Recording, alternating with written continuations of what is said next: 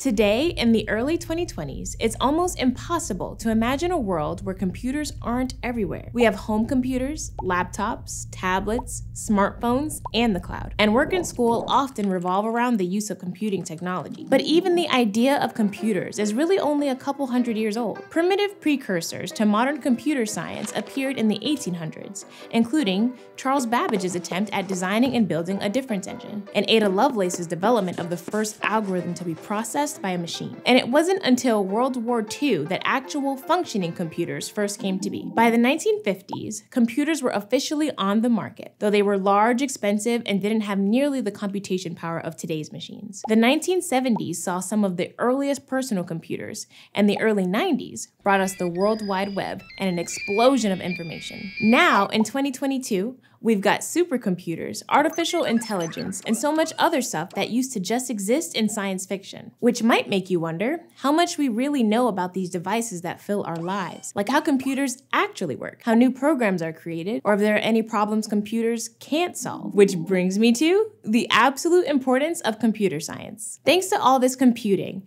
there's a demand for individuals who understand how computers work, including their mathematical underpinnings, how to program them, solve problems with them, protect them, or even figure out how complex or efficient some computer problems are. Hi, I'm Nia Butler-Craig, and welcome to Fast Guides, a study hall series presented in partnership with Arizona State University and Crash Course. In this episode, we're exploring the ins and outs of majoring in computer science.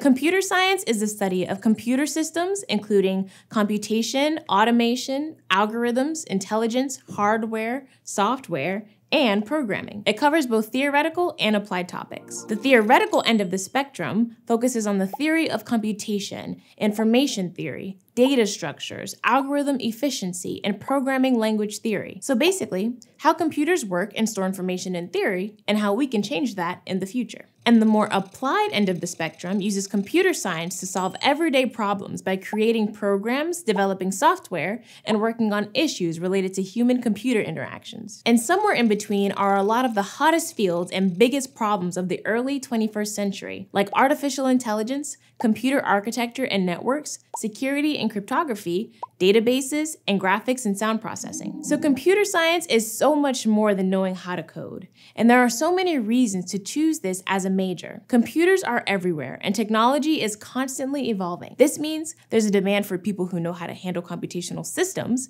and who can advance the field. Not only that, but by studying computer science, you'll develop problem-solving and critical thinking skills. You'll be able to analyze complex scenarios and become proficient at programming. These are great skills to have in your everyday life that also make you valuable in the eyes of employers. Those who aim high in this field will find career opportunities that can provide financial stability and provide them with a strong degree of personal and professional success. So let's get started. Computer science relies on a lot of mathematics and programming, and this is definitely reflected in the courses you'll take. To learn more about how things like information can be turned into numbers, how data can be manipulated, and logic, it's typical to take courses on things like discrete mathematics, linear algebra, and a full calculus sequence, including integral calculus and differential equations. Math and computer science also overlap a lot, so mathematical problem-solving techniques will also show up in your specific computer science major classes, including things like the fundamentals of digital design, probability and statistics, algorithms and logic, and more. Natural science courses like physics or chemistry are also often required as they help reinforce scientific thinking. You may also take composition or communications courses, which will help you not just tackle problems, but communicate the solutions and why they're important, depending on your school and program. But that's just the beginning.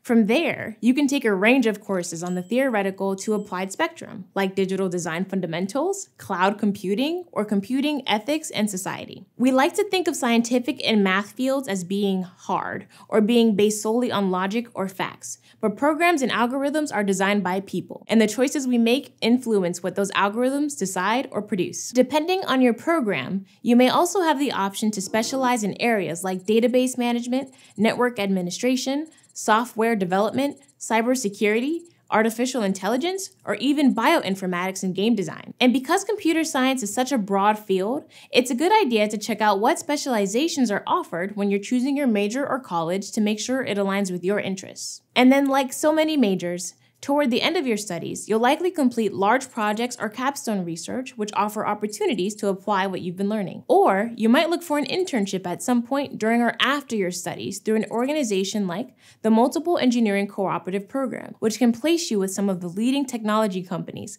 like Intel Corporation or Siemens. Internships are a great way to gain work experience and make connections with professionals in the field before graduation. Now, an argument could be made that everyone who attends college should take at least some computer science courses, just like they take English 101 or some sort of math class, because nearly every job these days, not to mention every college class, involves the use of computers. So learning more about computers and programming is unlikely to be a waste of time for anyone. But if you're the sort of person who wants to dig deeper and really learn the ins and outs of the machines, networks, and systems that have caused massive global change in recent decades, then you might consider computer science as your major. But it's important to know that computer science is a technically complex subject that requires advanced quantitative skills and attention to detail. You might enjoy coding, but not love writing proofs and studying theory. And that's okay. There are lots of ways to study computer science, and none are fancier or more prestigious than any other. It's also worth noting that there's a significant gender disparity in this field, with over 80% of recent graduates in computer and information science being male. And I'm not gonna lie,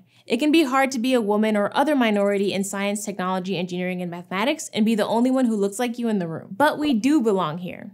And there's growing recognition of women and non-binary folks within STEM fields. Many colleges and industry organizations recognize the lack of gender, racial, and other diversities in computer science and STEM, and provide resources that can help you enter and find support in these fields. In fact, anyone majoring in computer science would do well to build a support system. Make a habit of forming study groups, visiting office hours, and engaging with professionals and students alike outside of class time in order to learn as much as you can and manage the difficult workload. But just like any major, you might start down the computer science path and discover it isn't right for you, and that's okay. Many of the classes you will have already completed may count towards a degree in mathematics, physics, engineering, data science, or even philosophy. And you'll better understand our current world of computers and all they can do. Once you earn your bachelor's degree in computer science, a multitude of job opportunities open up to you. However, you can also choose to continue your studies before pursuing a career. By earning a master's degree in computer science or a related field, you may stand out above other job candidates and command a higher starting salary. You can also use your master's studies to focus on gaining more specialized knowledge. If you think you may want to work in very advanced research and development or teach at a university, then you can look into PhD programs. Employment opportunities in the computer science sector are projected to grow 15% from 2019 to 2029. The biggest demand will come from cloud computing, which is on-demand access to computing resources like data storage, and information security. Now, talking about salaries is hard because so much can change year to year or depending on what location you're in. But the median annual earnings in the computer science field as a whole was around $91,000 as of May 2020, which is significantly higher than most other fields. Though when looking for jobs, computer scientist might not be the title you look for. Instead, you might become a computer network architect who designs and builds data communication networks. This includes things like local area networks, wide area networks, and software-defined wide area networks. Median earners in this field make over $116,000 a year. Or you might go on to become a computer programmer, responsible for writing and testing code for applications and software. The median salary for programmers is about $89,000 per year. Those who go into web development and design earn around $77,000 per year. These individuals create and maintain websites, making this a great career choice for computer science graduates who also have a creative side. If overseeing networks and handling their day-to-day operations is more your thing, then consider a career as a network or systems administrator. Administrators are responsible for installing hardware and software, handling upgrades and repairs, maintaining security,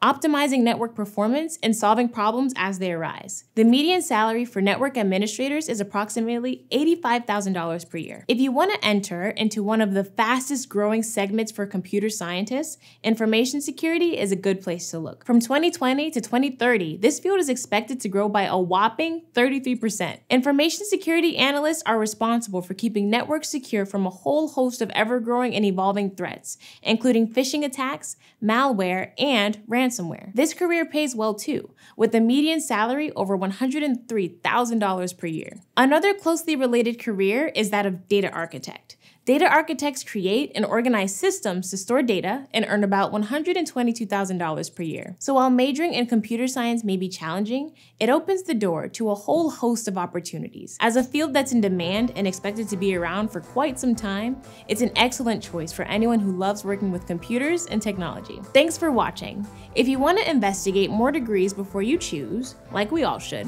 check out our other videos to look into more majors to find the one that's right for you. This series is part of the Study Hall program, a partnership between Arizona State University and Crash Course. If you liked this video or found it helpful, give it a like and comment and let us know how you chose your degree, or how you're struggling to choose a degree, or what you wish you'd known before you started your degree.